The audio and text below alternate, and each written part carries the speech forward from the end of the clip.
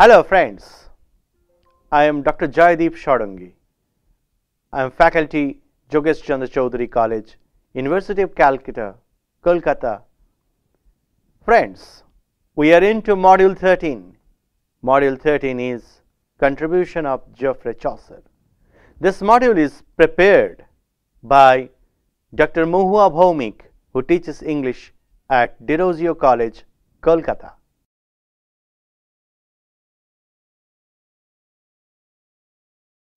Friends, in this module, we are going to look into the contribution of Geoffrey Chaucer. We shall divide his literary career into three phases. And what are the productions and what are the works that he has come out in these three phases. We shall also evaluate him in the context of his time. He was a man of the age. And in other words, we can tell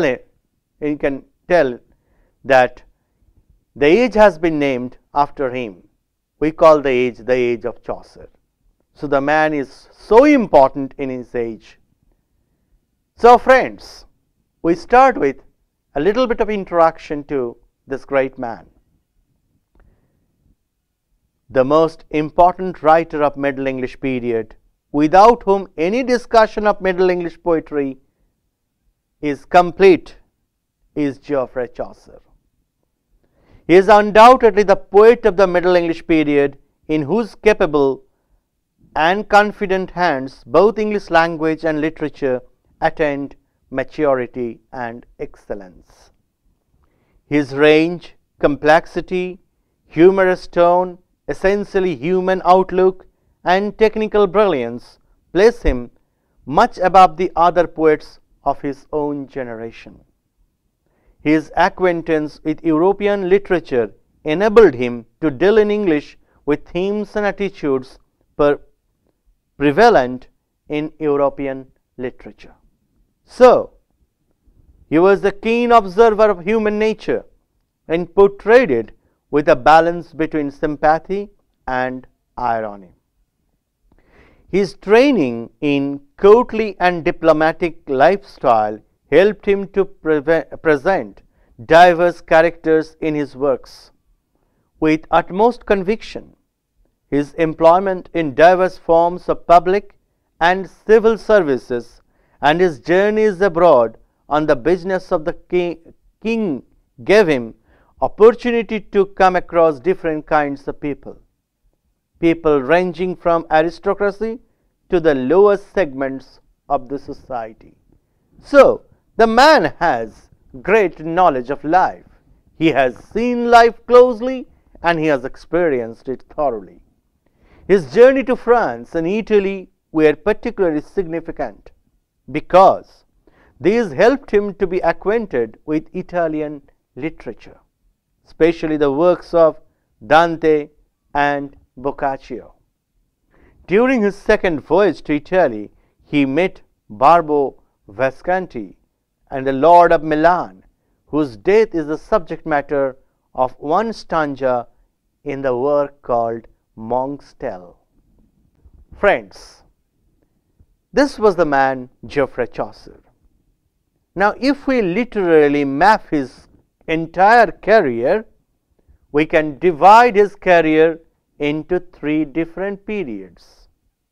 Period 1, that is French period, period 2, that is Italian period, and period 3, that is English period. Friends, two most brilliant works under French period are 1. Romaunt of the Rose, the Book of the Dutch Sea. Now, we should have a general discussion of his contribution in this French period. The fascination of Chaucer for everything French can be understood because of his long association with people belonging to the royalty, court and government spheres. The people for whom French was the chosen aristocratic language. Chaucer was deeply inspired by the Rose tradition and the later French developments on it. His early works bear testimony to his fascination with French poets like Deschamps and Froissart. This phase of Chaucer's writing is termed as the French period.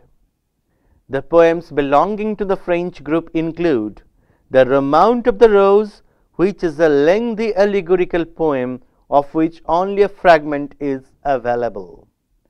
It is inspired by the French original Le Roman de la Rose, and sorry for my French pronunciation.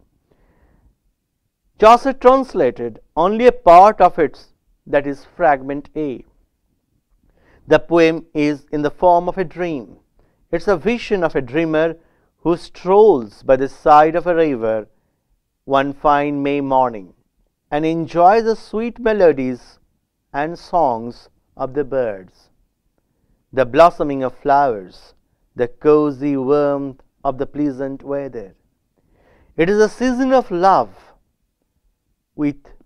and when both the humans and animals choose there, the dreamer arrives at a garden surrounded by a wall, which is painted on the outside with different allegorical and disagreeable characters like covetousness, ill-breeding, and old age. A young girl called Idleness opens the gate and allows the dreamer in. Inside the garden he observes much more delightful objects as the beautiful flowers, tall trees, creeping birds, small animals, a melodious tune, and the dancing led by the allegorical figures. Mirth and his retinue. The dreamer sees the reflections of the delightful garden, particularly a rose bush surrounded by a hedge, but exuding the intoxicating fragrance. The dreamer's eyes are fixed on one particular bud which is beautiful. Fragment A comes to an end here. The other parts of the French poem are translated by Guillaume de Laurens and Jean de Meun. The other important books belonging to this group of poems is the Book of the Dutch Sea, and which draws heavily on Macaire, Ovid, Froissart, and remains a dream in form, but it is marked by Chaucer's own treatment of it. The poem is probably Chaucer's earliest composition, and it dates back to 1369 AD. It is written in a dream allegory tradition on the death of Blanche, the Duchess of Lancaster.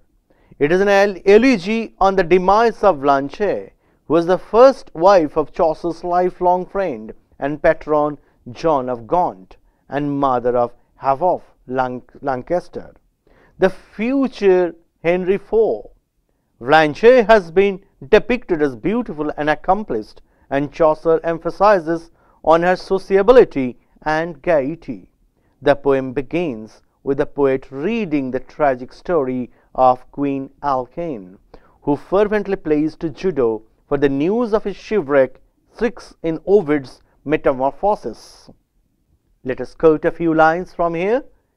And called he right as she had by name, and sinned, my sweet wife awake. Let be your sorrowful life, for your sore there lieth no red, for scent is sweet, I numb, I but died, ye shun me, never on liar's side. I kept intact the original format of the language. Now, after the French period, friends, let's have a look of the Italian period by Chaucer. Four major creations are marked by this period. Number one, the Parliament of Fowls, the House of Fame, Troilus and Cresside, the Legend of Good Women. The Italian stage is marked by significant advances upon the French stage in Chaucer's increasing sense of perception, great technical expertise, and originality. Annelida and Arcite and the Parliament of Fowls belong to this group of poems. The former is an incomplete work, and it seems as if after around 3,000 lines the poet abandoned the project altogether.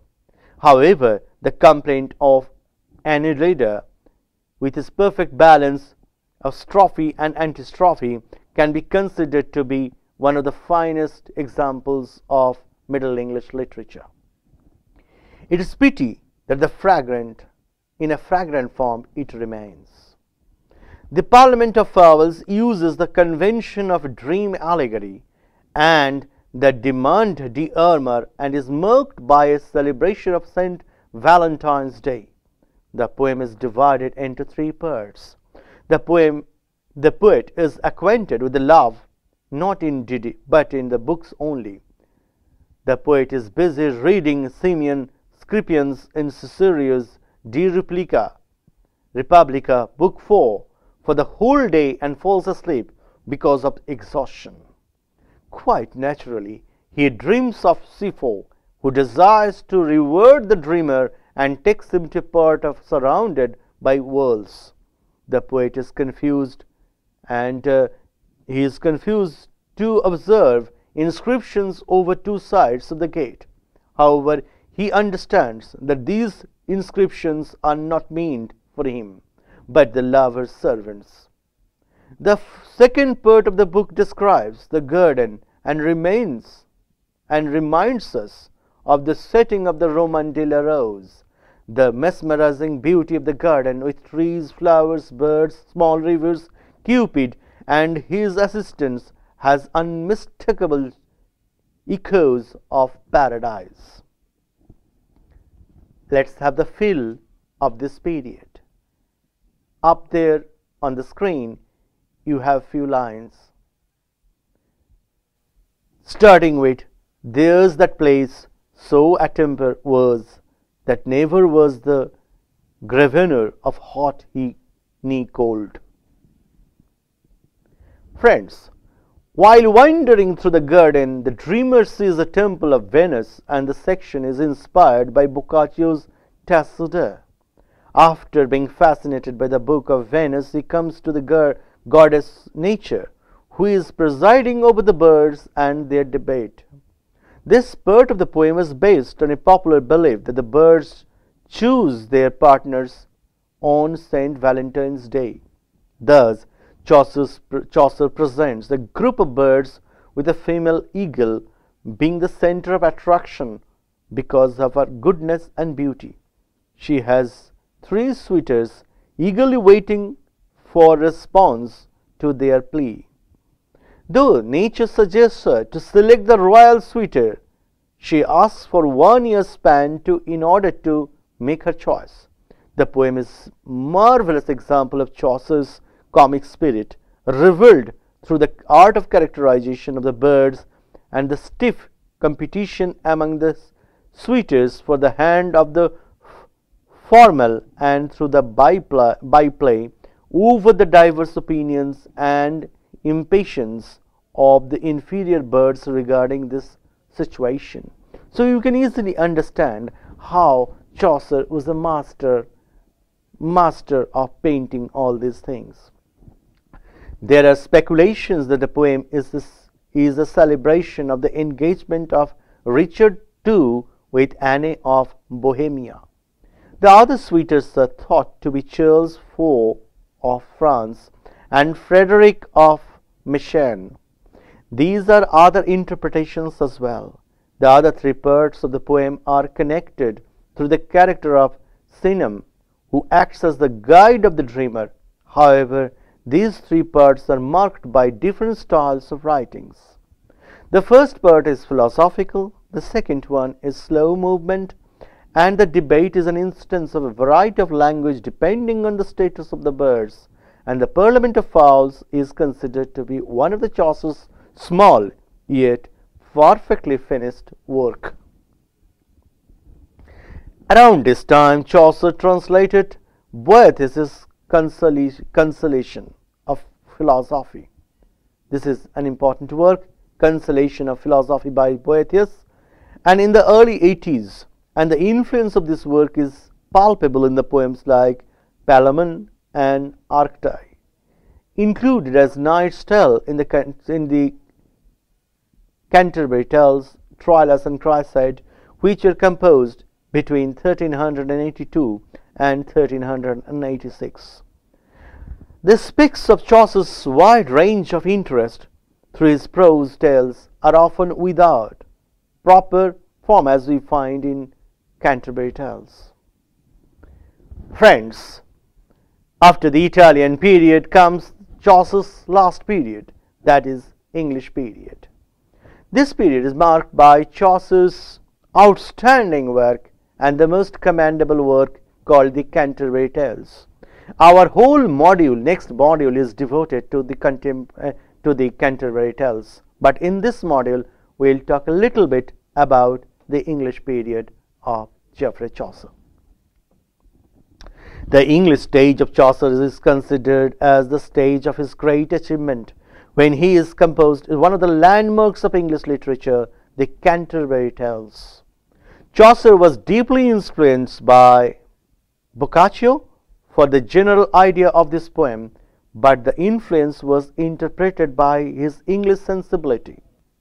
It deals with the 29 pilgrims who are going to pay a visit to the tomb of Thomas a Becket at Canterbury, and during the course of this journey meet at the Tabard Inn in the Southwark, where they are telling tales from diverse literary and folk sources to while away their time. Chaucer, with his keen power of observation and having great knowledge about human character, chooses the pilgrims from all ranks of the society, from the chivalrous knight to the humble ploughman. This gives Chaucer the opportunity to blend his literary knowledge with his observant nature. The general prologue succeeds to set the scene and establish the characters. It is an unfinished work and is marked by a fresh approach to literature, brilliant use of irony, humor, and spontaneity. This magnum opus of Chaucer will be dealt with in great detail in our next module. Don't forget to remember the most important thing in English period, the outstanding work, the Canterbury Tales. So friends, we should note the excellence of Chaucer, one of the greatest poets of Middle English period, in whose capability and confidence gives English language and literature maturity. Range, complexity, humorous tone, essentially human outlook, technical brilliance place him above many other poets of his age. Acquaintance with European literature enabled him to deal in English with themes and attitudes prevalent in European literature. He is a keen observer of human nature, balance between sympathy and irony. So friends, if we are to conclude, we must assess that the contribution of Chaucer was enormous in the context of his age. His works become magnum opus of the ages to come. Geoffrey Chaucer was not only a contributor of poetry. His contribution in the context of language, English language, was specific, and his excellent use of imagery, word painting all contributed a lot to the general growth and development of English literature and language during his own time. So on the whole, the contribution of Geoffrey Chaucer, his three broad periods, and if we can mark his entire career into three periods, they are all effective, and with these three periods Chaucer's contribution is larger than life. Here are a few audio visual links on the screen.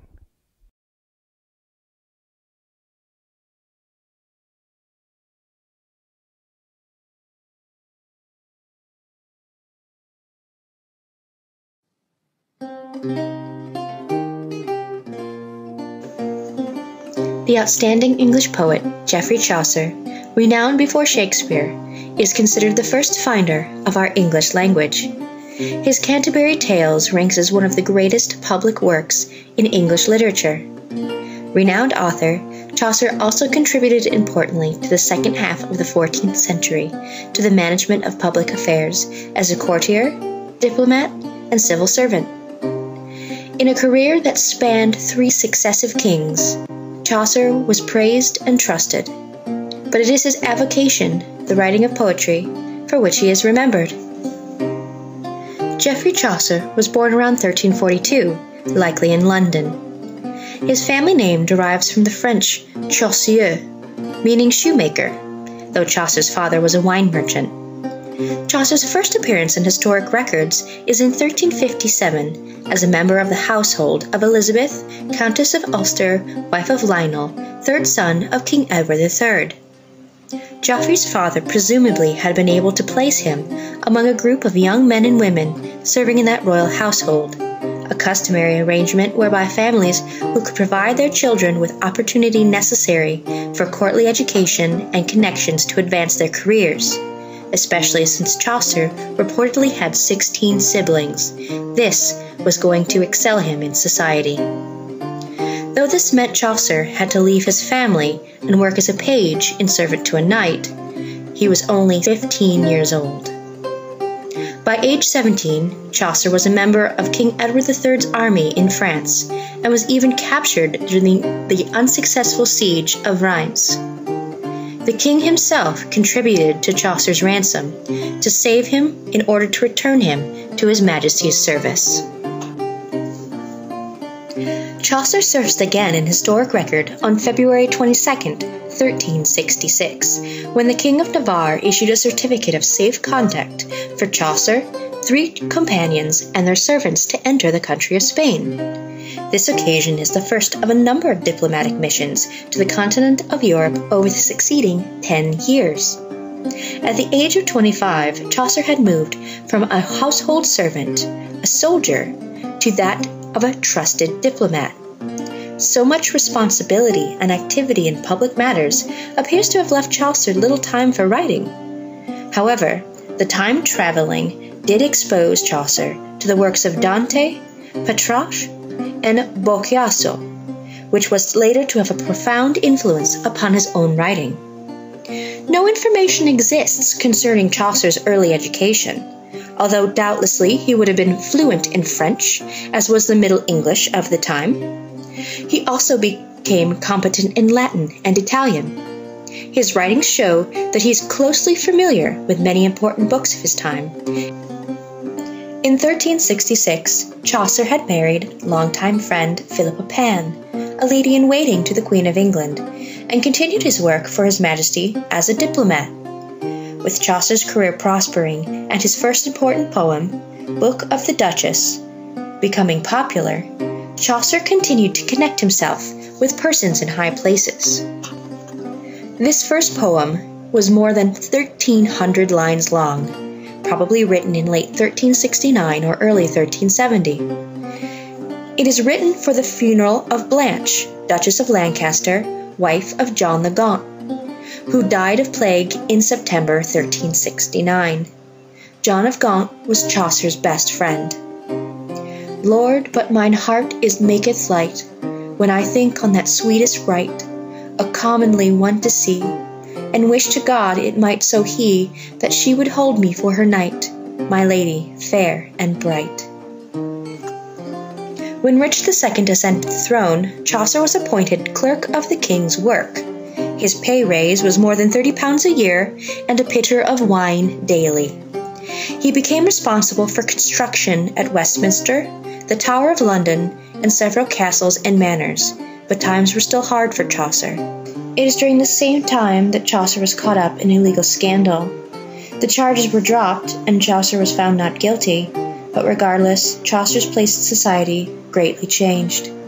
He resigned, or was removed, it is not clear, but Chaucer left the court and moved to Kent, after which his wife, Philippa, died due to poor health, leaving Chaucer with 2 sons and 2 daughters. Between the years of 1387 and 1400, Chaucer devoted much of his time writing his most famous work, Canterbury Tales. The humor of the work is sometimes very subtle, but is often broad and outspoken when compared to other works written at the same time.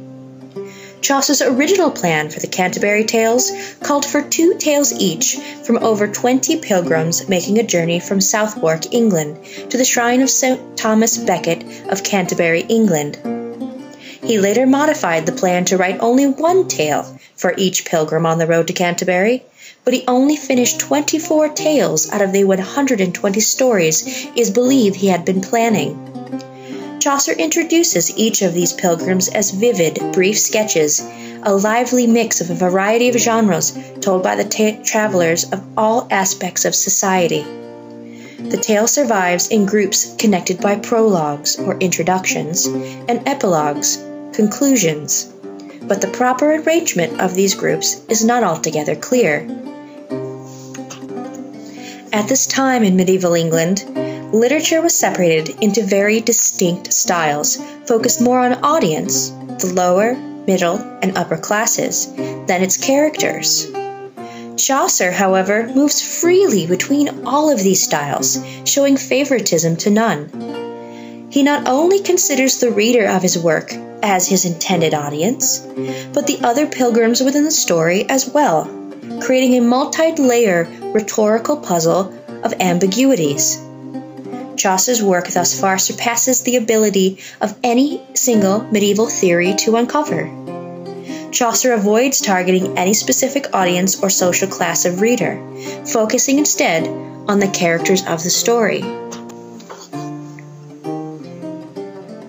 The characters are written with a skill proportional to their social status and learning. Chaucer draws on his own unique background, knowledge, literary influences, and life experiences. The characters are all divided into 3 distinct classes. The classes begin with those who pray, the clergy, the highest of all of the classes in medieval England. Those who fight, the nobility, and those who work, the commoners and the peasantry.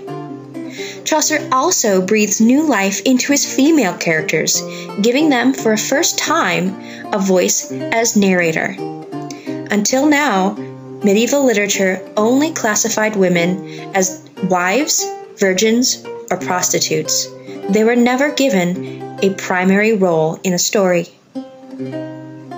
When Henry IV takes the throne, Chaucer hoped to find a new job under a new king. And while Chaucer's reputation for loyalty earned him a small pension, Chaucer went months without pay and was near penniless. Nevertheless, on the strength of his expectations, on the 4th of December, 1399, he released a tenement in the garden of St. Mary's Chapel at Westminster, and it was probably here that he died on the 25th of the following October. He was buried in Westminster Abbey, and his tomb became a nucleus of what is now known as Poets' Corner. It is unclear how he died, and some have even speculated that he may have been murdered. Little is known about this great man's end.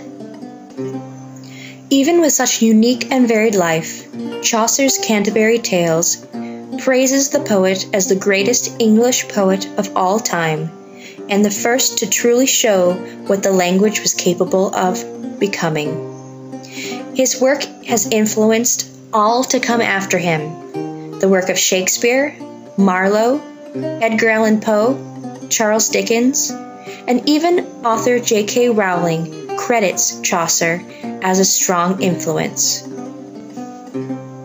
A very modest plaque was placed at Geoffrey Chaucer's tomb when he died. However, 150 years later, in 1556, as a testament to his great poetic works, poet Nicholas Birngham constructed a more magnificent tomb in honor of the father and finder of our English language. Today, Chaucer's tomb still stands, and hundreds of visitors pay him homage each day. His works and his unconventional creativity in the 14th century credit him with not only founding the English language, but for capturing the voice of kings and commoners alike.